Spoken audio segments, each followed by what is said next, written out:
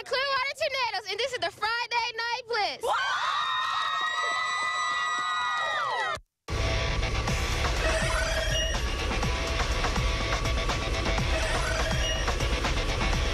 All right, they are pumped in Clearwater tonight. Welcome to the Friday Night Blitz. Dan Lucas, Paul Ryan. The playoffs are finally here. Playoffs! Put up or shut up, baby. 42 Bay Area teams made it to the second season, each with eyes on the ultimate prize, a state title. That number likely close to halve tonight, as many local squads square off against one another. All right, let's kick it off in Class 7A, the big boys. Plant Panthers, a perfect 9-0 on the season, hosting Winter Haven, who got in on a three-way playoff. Blue Devils defense tough early.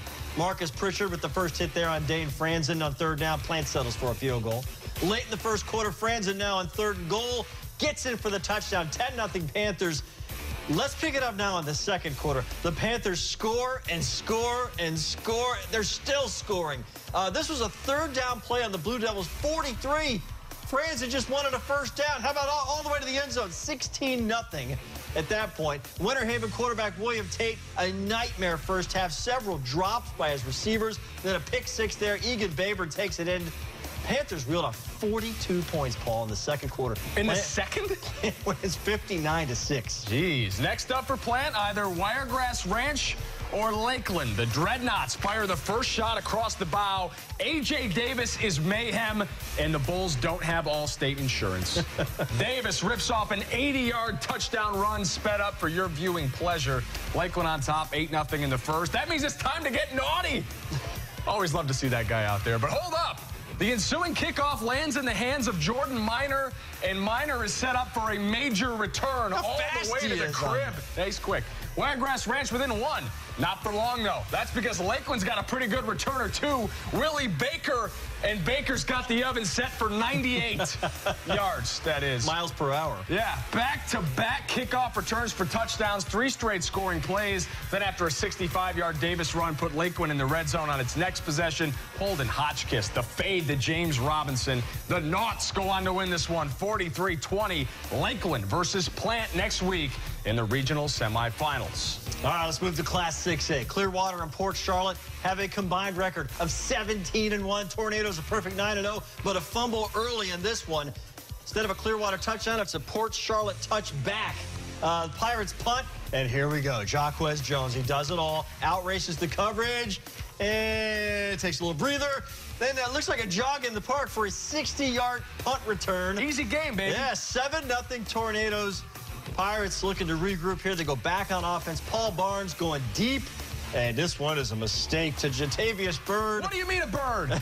Bird is flying into Port Charlotte territory, and the Tornadoes are going to cash this one. And Austin Day to Brandon Demeter for the touchdown. Clearwater moving on.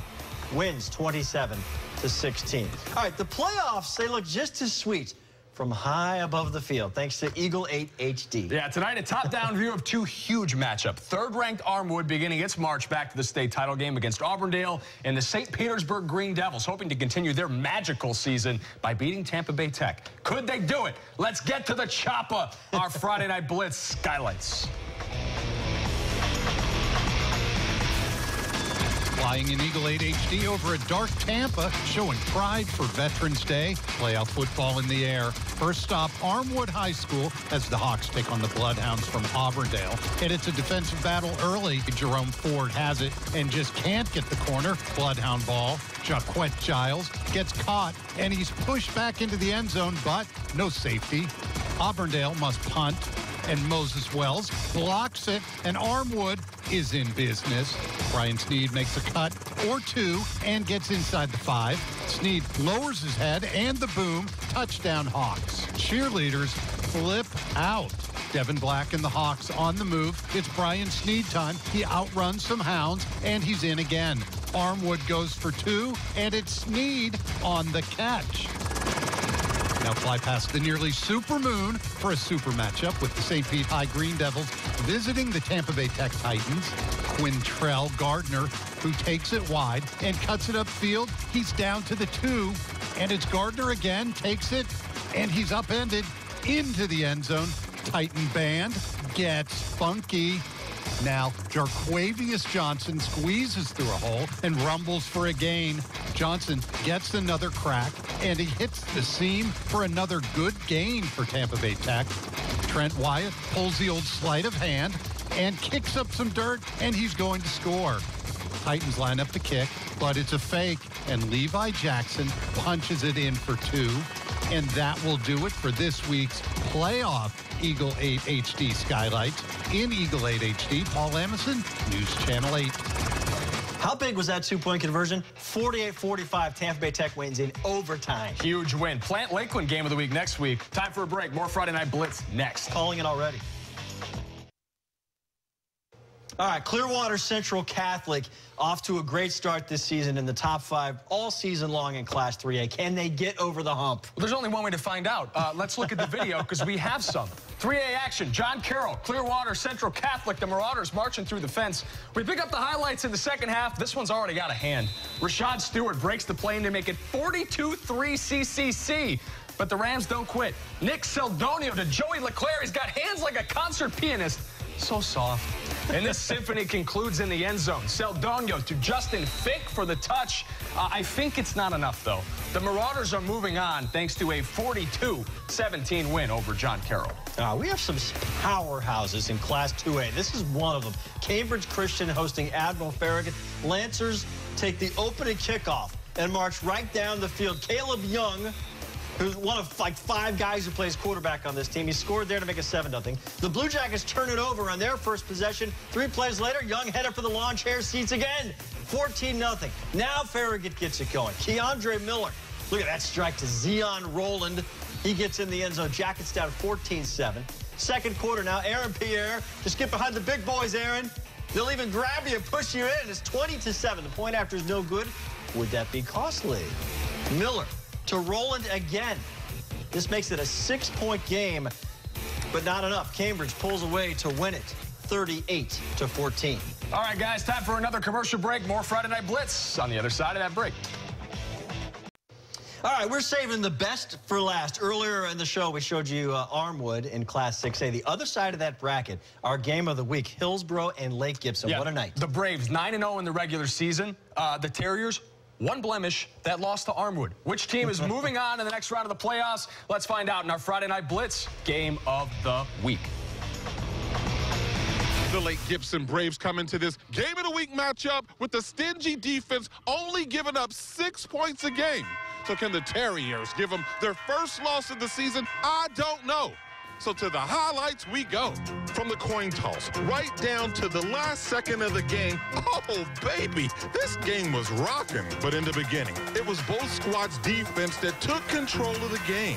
But then in the second quarter, Kavaris Thomas from the gun, and oh, my groceries, he slings it deep to a wide-open MJ Link. No one's going to catch him.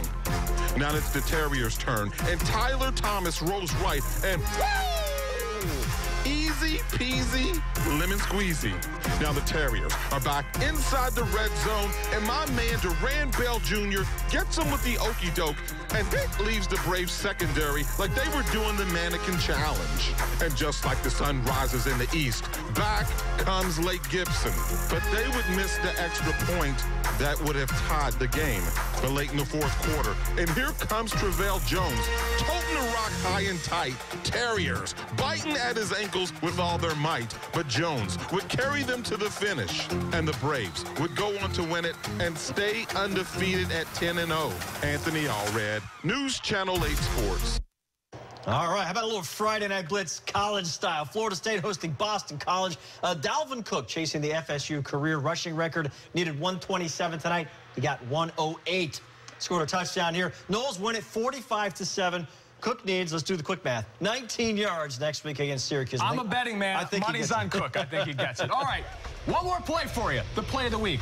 For the first time ever, it's not one play, it's 2 plays. Please. We go back to Lakeland. Back-to-back kick return for touchdowns. Jordan Miner gets the first one for Wiregrass Ranch. Looked like this game was going to be competitive at that point, but the momentum stifled immediately. Willie Baker, the butcher. Baker, the candlestick maker. 98 yards to the crib. Sped up because we don't have time to show you the whole highlight. Both of those are plays of the week. Congratulations to the Lakeland Dreadnoughts moving on to take on Plant in the regional semis next week. Some contenders for Team of the Week here. A good show tonight. Congratulations to Jesuit for being our Team of the Week last week. Hey, shout out to USF beating FAMU tonight, 84-73 in the men's hoop opener. Most points in an opener since '02. Good night, Tampa Bay.